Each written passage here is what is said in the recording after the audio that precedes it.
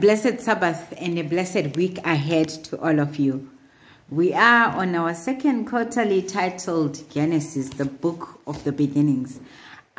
This week we are on lesson 3 that is titled Cain and his legacy. Our memory verse comes from Genesis 4 verse 7, and it goes, "And if you do well, will you not be accepted? And if you do not do well, sin lies at the door, and its desire is for you, but you should rule over it." Amen. So this week we're learning more about Cain and his brother Abel. They were both called by God to give him a sacrifice, the best of what they had had.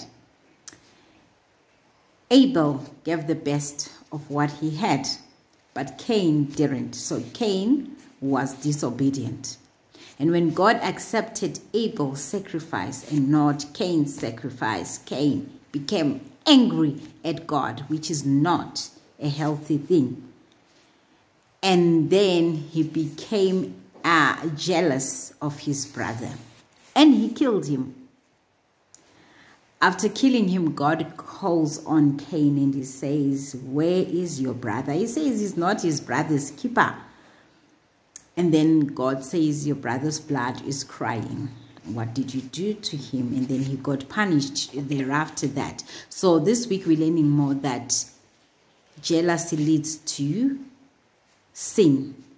And sin is here to destroy you. So we need to be watchful. We need not be covetous of other people. We need to be obedient to God.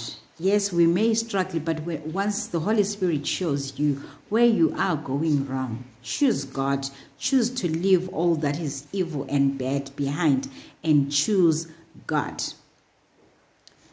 God calls for us to be careful because sin is here to destroy us, and it will destroy us permanently, eternally. But God has come to give us life, full of eternity. So let us choose him at all times. May God bless you as you make that choice. In Jesus' name, amen.